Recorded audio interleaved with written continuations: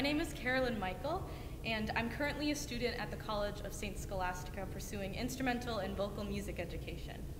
I'm in my last semester of undergrad, and last year performed a solo recital entitled The Nature of Femininity. On this recital, I had the privilege of working with Matinee Musicale historian Brad Snelling to present a piece unique to the organization.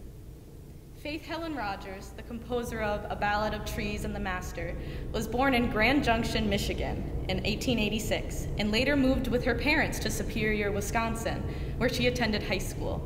After graduating from the Oberlin Conservatory in 1907, Rogers spent 2 years studying piano in Berlin with Adele Auster-Ohr, a former student of Franz Liszt.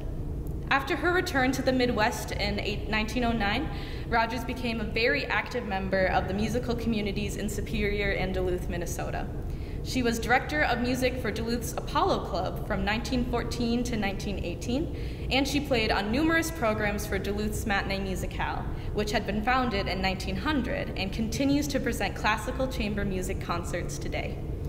There are hundreds of articles from the Duluth Press mentioning Rogers' musical activity during this time, including her performances in 1917 for the dedication of Pilgrim Congregational's new church on East 4th Street, which would later become a regular venue for Matinee Musicale concerts from the late 1930s onward.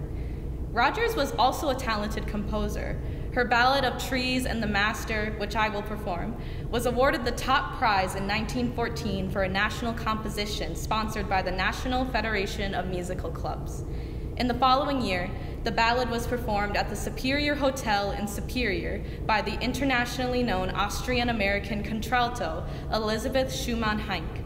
After her recital, the singer told the local press that she regarded the ballad to be a wonderful work, and she told Rogers herself that she intended to perform the work again at her next recital. Rogers' other compositions include 2 sacred works for voice, which were printed by the American publisher G. Schirmer after her untimely death from Spanish influenza in 1918.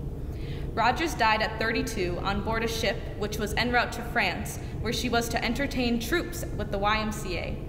Her death came just 5 days before the November 11th armistice for World War I. To honor her, Matinee Musicale established a scholarship fund in 1919, which was meant to encourage area students who wished to pursue music as a vocation.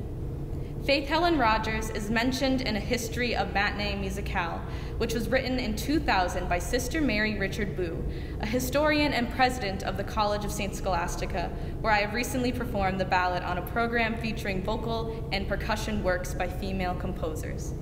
I hope you enjoy my performance and appreciate a little bit of Matinee Musicale history coming back to life.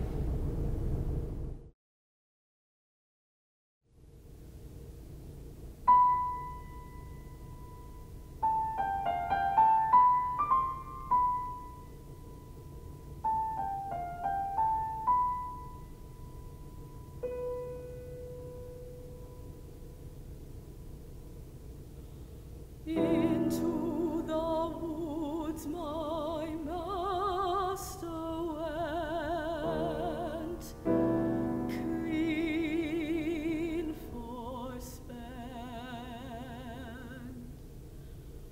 Into the woods my master came, forspent with love and shame,